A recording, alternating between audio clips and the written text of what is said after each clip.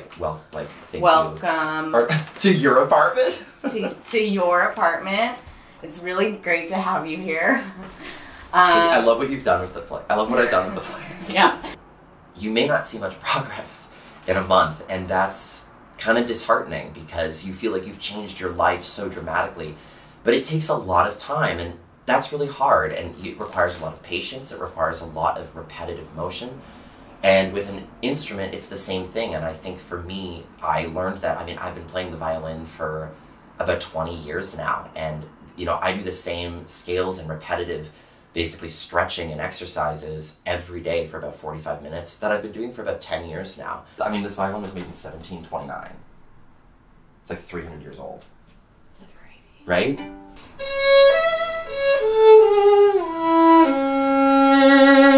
Pharos was the first gym I ever joined. I lived a few blocks away and I Googled gym on my phone, and I was this tiny violinist, and I had no idea what I was walking into. It was in January 2020, and then 2 months later the lockdown first hit, so my membership didn't last too long. Pharos started doing the online classes. We were doing the Instagram, you know, workouts and everything. I basically had no shows, and things were kind of indefinite for me of when they were going to come back, and so, you know, talked to Noah, and I picked up a barbell basically for the first time and said, I want to make a change, I want to make a difference.